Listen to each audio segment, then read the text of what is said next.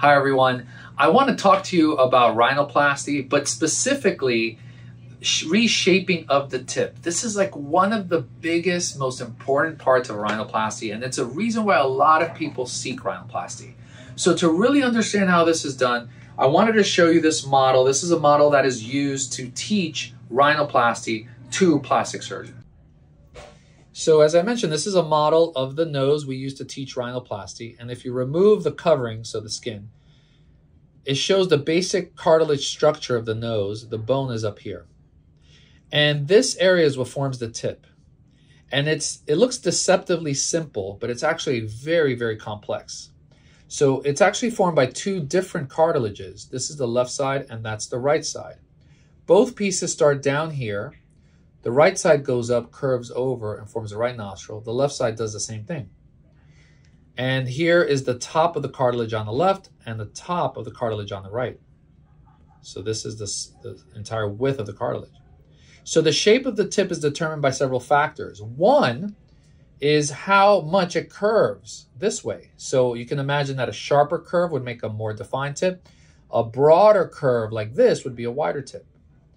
Another thing that determines the size of the tip is how wide each cartilage is. So you can imagine this one's pretty wide, but someone who has a very short width here would have a smaller tip. Same on if it were on the other side. And then another issue is how far apart these 2 points are. These are what's called the tip defining points. So the farther they are away from each other, the broader the tip. The closer they are, the more defined the tip. And then the last thing that affects the tip is the skin. You can think of the skin as a covering over the cartilage.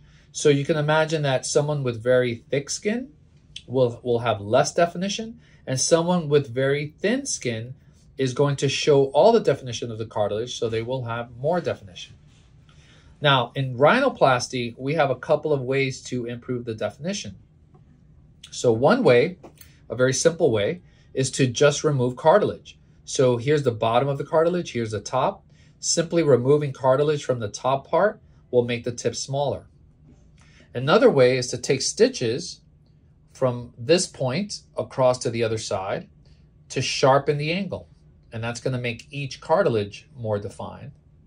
And then another way with stitches is to take a stitch from this point to this point, pull them together, and make these points closer together. And then yet another way is to put cartilage grafts, so that's using cartilage from the nose, inserting it in between, and then having it come through and out to push the skin up like a tent, creating more definition.